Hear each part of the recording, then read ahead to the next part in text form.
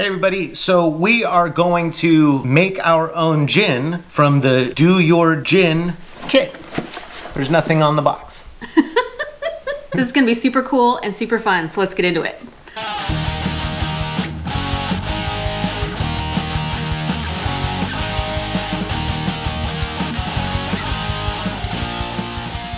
Alright, so this is the Do Your Gin kit. So let's talk about Do Your Gin for a moment, and Nina's gonna help us. So this kit you can get at doyourgin.com, and if you use our code HALOS5, you'll get 5% off, which is really cool. So we're gonna go ahead and open it up and show you everything that comes in the box, and then kind of explain a little bit more about Do Your Gin and a little bit what's going on and what we're going to do. Pretty much gin is just infused vodka. So here's the kit, and let's answer some questions real quick. So how much does one kit make? It'll make 3 12-ounce bottles of gin, and obviously then you can order more botanicals. So how long does it take to make the gin? The least amount of time is 24 hours. You put the vodka in with the juniper berry. They say that you should let that infuse for 24 hours, and then you should add your flavorings for an additional 12 hours. But you could do it all in 24 hours if you wanted to. Alcohol does not come with the kit. You have to purchase your own vodka. This time we're going to use the same vodka for 2 different flavors, but what we'd like to do in the future is to get some more of the juniper berry and then try different levels of vodka to see if like a less expensive vodka makes a huge difference in a really expensive bottle of vodka. Here we go. You get 2 Do Your Gin bottles. You get 1 funnel. 2 filters. You get a cool little postcard that has some drink recipes on it. It has Bramble, Gin Fizz, French 75, and Vesper. You get the instruction card, which also tells you all the spices, and it also has recipes on here for different flavored gins, if you don't want to just experiment on your own and try something that they suggest. Let's check out the botanicals. You have 3 juniper berries. That's for your 3 separate bottles. You'll use a full test tube of juniper berry per 12-ounce bottle of gin.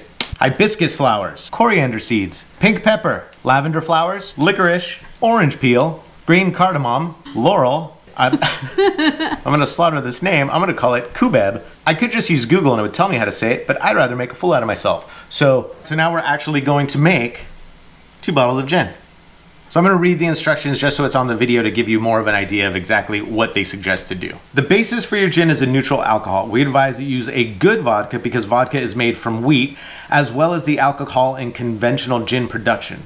The most important and characteristic ingredient in your gin is a juniper berry. Infuse your gin base with it for at least 1 day. This process is called macerating, which is cold infusion of the substances into a liquid. If you crush the berries and seeds before use, they will release their oily aroma easier into the alcohol. After 24 hours, you can give your gin your individual touch. In this step, you add your choice of botanicals to your gin, macerate for another 24 hours, and then strain the spices from your gin. Of course, you can try it now. In order for the gin to develop its full flavor, we recommend that you put it in the fridge for at least 12 more hours. Because your gin is not distilled, it retains its characteristic color. So it'll actually take the color on of your botanicals. It won't be clear. Even though we said in the beginning that the least amount of time you need is 24 hours, it really seems like you should do at least 48. And I figure if you're gonna buy the kit and do it, you might as well. Right. If you need gin that badly, just go buy a bottle of gin. So I personally like my gin a little less juniper berry than most people do, I think. So obviously you might not squish your berries? I'm not gonna squish my berries. I'm just gonna put it in whole. And maybe at a later date when we try this again, I might even try doing less juniper berry than they recommend after I see how the first one goes. And I also don't really like peppery things. I prefer sweet. So I'm leaning towards using the hibiscus and the orange peel and possibly the lavender. Oh, that sounds good. Yeah. I think I'm gonna go crazy and I'm gonna go with the pepper and the laurel. Oh, you know, I don't know what laurel is. It's a leaf. It's actually a tree. I'm gonna stick a whole tree in there. So today we're just gonna go ahead and put the vodka. We actually bought New Amsterdam vodka, which we're not a huge fan of, but it's kind of middle of the road, lower end. We'll see how it goes. We'll put the juniper berries in here. We're gonna wait the 24 hours. Then we'll go ahead and show you us putting the rest of the botanicals in. We'll wait another 24 hours and then we'll do a taste test and see how it goes. All right.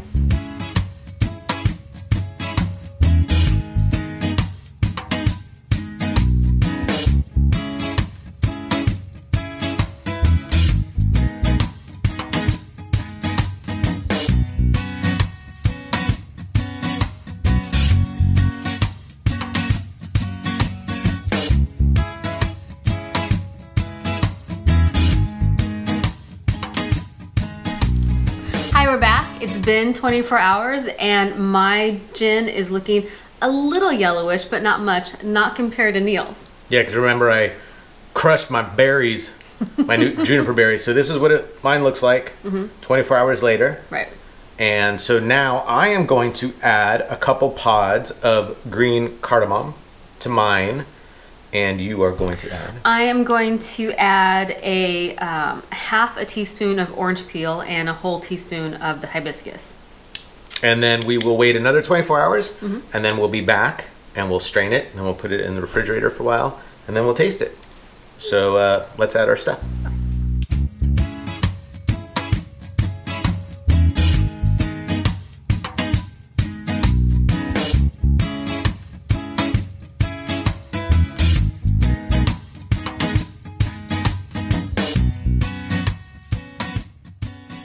So today's the day we get to try it.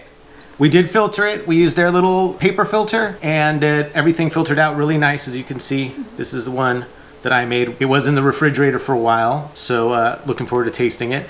I did want to point out first that on the back of the bottle, on the label, you can mark what botanicals you put in and if you put your own botanicals in and the date you made the gin. So pretty cool.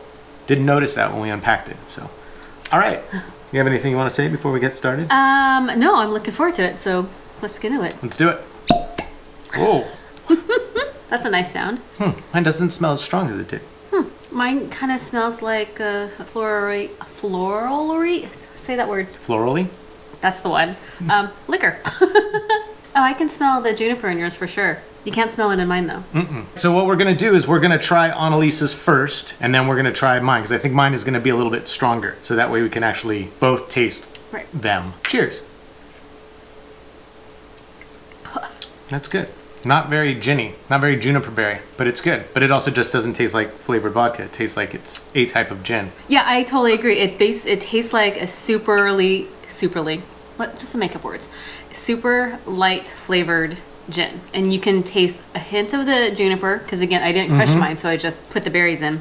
And you can taste a hint of the hibiscus and the orange. But again, I can taste the orange is like on the back end. Like the aftertaste. It's really good. It's really good. It's very light. Like, yeah. It's something that you could probably drink straight. I really like it. To be honest. I'll finish this one and get to the next one. Okay. So after tasting that, I really want to try it with a couple of things. Like I think maybe with some tonic and like a slice of orange in there would be amazing. Like I think that would be like the perfect kind of refreshing cocktail. Let's get on to this one. I was going to say what's in it, but you just watched the video, so you know. I do appreciate that he gave me a lighter pour in this one because his is a lot more juniper berry-ish than mine, and I don't actually care for all the juniperness necessarily. So let's find out. Mine smells like a pine tree. Cheers. Cheers. Oh, it sure does. It's not nearly as strong as I thought it was going to be. It's really good.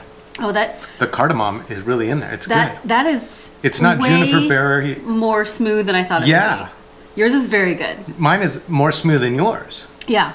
Yours is more, I think, yeah. So interestingly enough, this is really good. This tastes like a really nice high-end gin. You've done very well. Good job, This sir. company's amazing. This is awesome. This is so cool. So it is. It actually has a smoother drink and finish to mine. I think I'd do a really dry martini with this. Yeah. Oh, we're getting more of these. I'm telling you right now. Oh my gosh. I don't particularly like the juniper berry-ishness, but this is good. You've done very well. Son of a cow, these are good. We did good. You guys. Anyway, you gotta do your gin. Go to doyourgin.com and you can use our coupon code HALOS5 and you'll get 5% off. I think this would be like a great gift. Oh yeah. These are a lot of fun. That's a lot of fun. Just gonna have to get some more juniper berry. We are. And we still have the other botanicals, so now we're gonna try some stuff. We're gonna try some different things, and then we'll link in this video to the short other little videos we make, or maybe just do a Do Your Gin playlist or something. Oh yeah, maybe. But anyway, thanks so much for checking it out. Again, doyourgin.com. We'll have a link below too, and we'll also have our coupon code HALOS5. But this is awesome. Yeah, if not for yourself, for a gift. I know, right? Very cool. Cheers. All right, everybody. Thank you.